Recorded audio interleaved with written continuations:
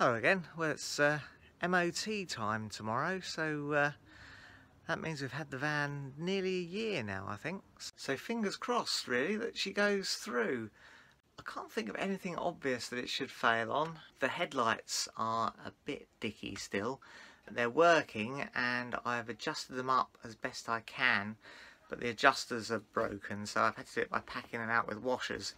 So that's one potential source of trouble. Emissions, I suppose, is always a bit of a concern, so fingers crossed about that. Yeah, as far as I'm aware, all the lights are working. I have checked them. I think we're okay on seat belts, things like that. So yeah, we'll put it in, see what happens. I don't think there's any significant corrosion anywhere that I've spotted, but I must admit I haven't spent quite as much time underneath the van as I probably should have done, so there might be some nasty surprises there. Anyhow, we'll see what happens tomorrow. Well, we're on our way to the MOT station at the garage. Got my bike in the back there, so I can cycle to work after I've dropped the van off. Right, there she is dropped off, so just wait for the news now. Let's have a call from the garage about 10 o'clock this morning. Excellent news! The van just passed the MOT, sailed straight through apparently.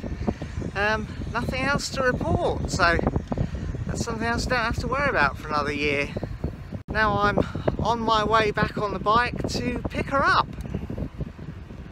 Oh well, I've arrived at the garage and picked up the van, and very pleased to report, yes, full MOT, no advisories. Very pleased. We've got another year of happy camping. Well, that's all for now.